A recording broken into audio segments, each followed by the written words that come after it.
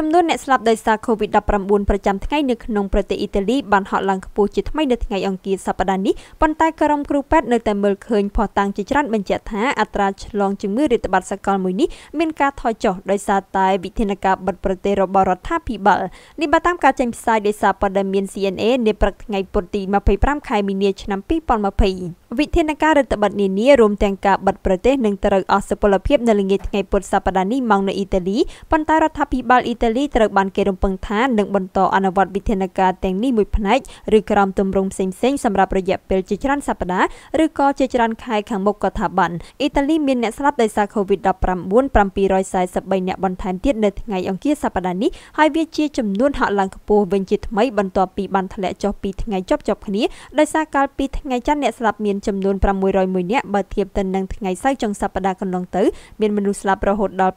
793នាក់ឯណោះតែទោះជាបែបនេះក្តីអត្រាឆ្លងថ្មីដែលត្រូវបានចុះបញ្ជីជាផ្លូវការមានត្រឹមតែ 8% ប៉ុណ្ណោះដែលនេះគឺជាកម្រិតទាបមួយចាប់តាំងពីអ៊ីតាលីបានរាយការណ៍ពីករណីស្លាប់ដំបូងកាលពីថ្ងៃទី21ខែកុម្ភៈពលគឺអត្រាឆ្លងប្រចាំថ្ងៃធ្លាប់បានឡើងដល់កម្រិត 50% ឯណោះកាលពីដើមខែមីនា